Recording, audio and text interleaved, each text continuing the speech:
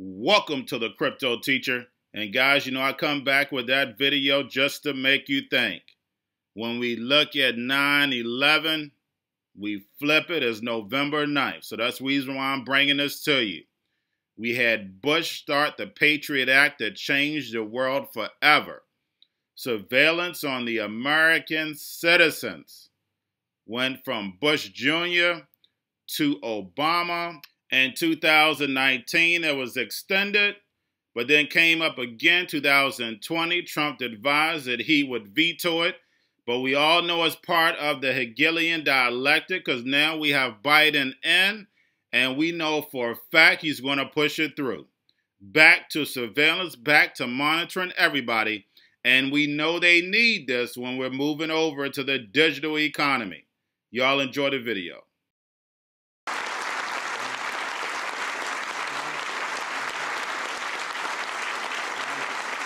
Please be seated.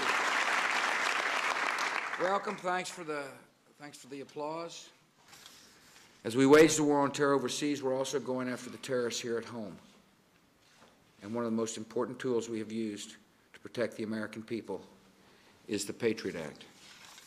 Patriot Act closed dangerous gaps in America's law enforcement and intelligence capabilities, gaps the terrorists exploited when they attacked us on September the 11th. People's House. I'm going to sign, in a few moments, I'll be signing the USA Patriot Improvement and Reauthorization Act. This is a really important piece of legislation.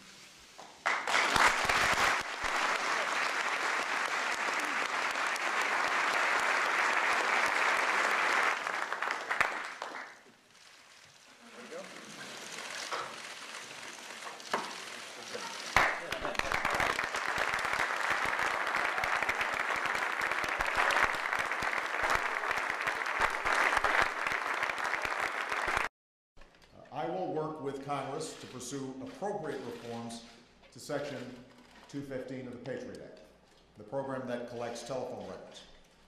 As I've said, this program is an important tool in our effort to disrupt terrorist plots, and it does not allow the government to listen to any phone calls without a warrant.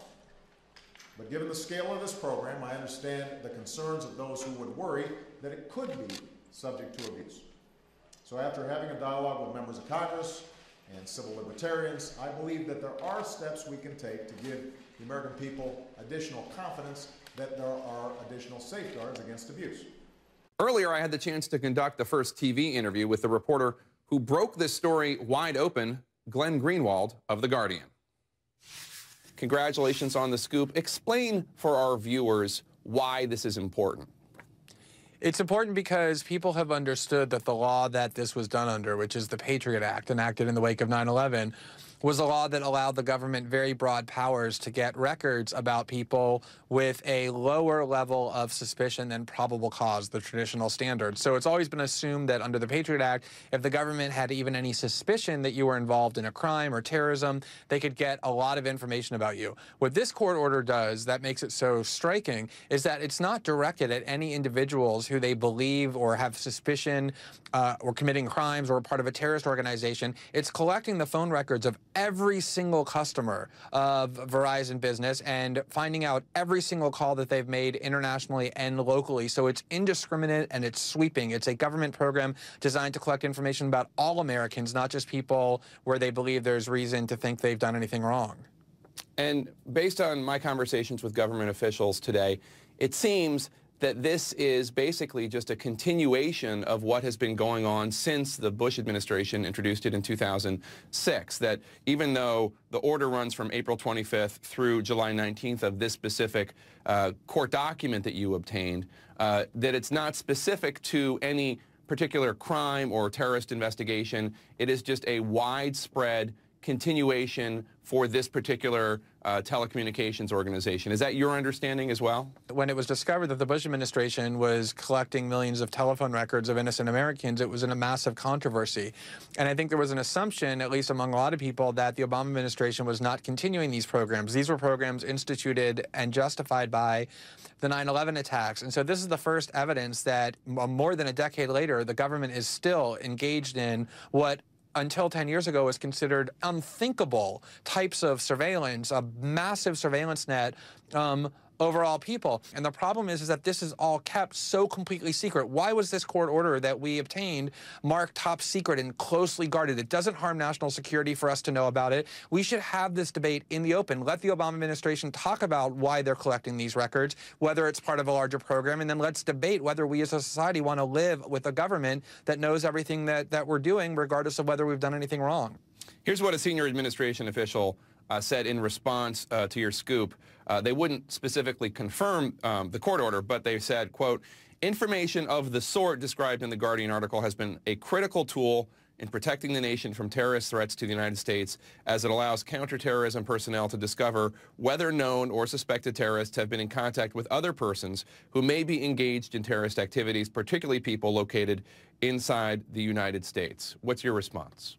Anytime that you report on anything that the government does in secret and they get caught doing things that Americans would be stunned to learn they're doing, it's almost like you just wind them up and they just yell the word terrorism and hope that if they say the word terrorist enough times, it'll scare people into accepting what it is that they've done. That's what that statement is. If what they're really doing is what they claim they're doing in that statement, which is targeting actual terrorists or people they suspect of terrorist activity, why aren't they going to the court and specifically naming those people and giving information to the court to let the court know that they're actually engaged in wrongdoing or there's reason to believe and monitoring them? Why is it that instead they are sweeping up everybody's phone records, millions and millions of people, that allow the government at any time access to those databases to, if they have political enemies, if there are people that the government dislikes for whatever reason, to have all kinds of leverage and power over them by knowing what it is they've done. If this were really a program directed at terrorists, we would have a much different conversation, but that's not what this is. This is indiscriminate and aimed at all Americans, not just ones who they call terrorists. And as your article points out, Glenn, this is not the administration doing it on its own. Congress is briefed on it. There is a FISA court that is involved in it. In fact, you suggest in your article that Senators Ron Wyden and Mark Udall, these Democratic senators, have been warning the public perhaps about this. They wrote in a letter to the Attorney General back in March 2012 that they were specifically referring to documents sent to Congress in relation to the Patriot Act. Quote, these documents are so highly classified that most members of Congress do not have any staff who are cleared to read them. As a result, we can state with confidence that most of our colleagues in the House and Senate are unfamiliar with these documents, and that many of them would be surprised and angry to learn how the Patriot Act has been interpreted in secret. Do you think that they think that the members of Congress who are briefed on this stuff, on this classified material, do you think they think there is sufficient congressional oversight over programs like this one? Absolutely not. I mean, and the example of these two senators is really remarkable and answers your question so perfectly. These are Democratic Party senators who are loyal to President Obama and to their party, who have spent years now saying, please listen to us. What the Obama administration is doing in interpreting the Patriot Act is so warped and distorted, and it vests themselves with such extremist surveillance powers over the United States and American citizens that Americans, in their words, would be stunned to learn what the Obama administration is doing. So you can have this procedure where you tell members of Congress, or a certain number of them, what it is that you're doing, but when you hamstring them and make it a crime for them to do anything about it, to talk about it in public, to introduce legislation about it, which is what has happened, to show their staffs what it is that is being done, you make this oversight, quote unquote, completely impotent. And you essentially annex these institutions. So you say, well, we've told them they're involved, but you prevent them from doing anything about it. It's symbolic oversight only, and it's completely meaningless. Kentucky, Mr. Massey is recognized. Mr. Speaker, some of my colleagues today will offer a bill to reauthorize the Patriot Act. It'll have the thin varnish of reform on it, designed to whitewash the egregious constitutional violations that have been going on.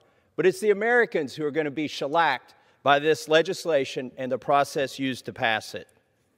I want to read the Fourth Amendment and part of the Fifth Amendment here today on the floor to the Constitution.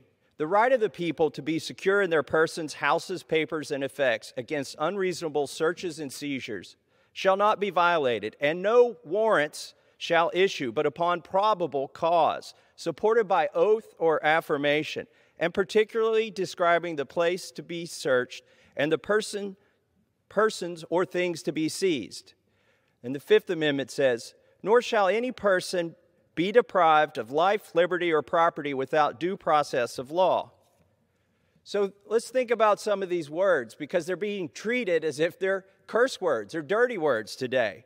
Warrant, due process, probable cause. These are all things that are guaranteed as rights for all Americans in the Constitution. And none of those can be guaranteed without transparency. We can't have star chambers and kangaroo courts. This has to happen in daylight, and it has to be reviewable by the people in order to know that these things are true. So these things, they're inconvenient. A warrant, due process, probable cause. They're inconvenient for investigators. They're inconvenient for prosecutors. They sometimes get in the way. They make the job a little bit harder of finding the criminals, of finding the terrorists. But they're guaranteed rights of all Americans. So we have to keep them in the process. But let me talk about the legislative process here today. And I want to challenge the authors of this bill to come down here and defend what they have done. This bill started out in a committee. This is how it's supposed to happen. And the base bill. And then as the debate started getting underway, it got inconvenient. Things were said that people didn't want to be said. Amendments were offered to make it more constitutional. They didn't like that. What did they do? The chairman of the committee pulled the bill, canceled the hearing, canceled the markup of this bill, and they took it behind closed doors. They took it into the back room to write it. They took it into the back room to draft it. Why did they go into the back room? Because the lobbyists aren't in the committee. The deep state doesn't get a vote on the committee. So they got them in the back room with them. The lobbyists in the deep state help draft this bill that we're going to vote on today. And how much time do we have to review it? Less than 24 hours. Last night is when they made the text available. There's a rule in this House that guarantees 72 hours to review a bill. They're going to suspend that rule here in a few minutes. And people will willingly vote to suspend that rule so they can ram this bill through so that they can reauthorize the unconstitutional provisions of the Patriot Act. Now, I understand terrorists, foreign terrorists, don't have constitutional rights. So that's why the Patriot Act and the Foreign Intelligence Surveillance Act were passed, so that those impediments wouldn't be in the way when you're going after terrorists, foreign terrorists. But everybody's presumed innocent until proven guilty. So we need to maintain that.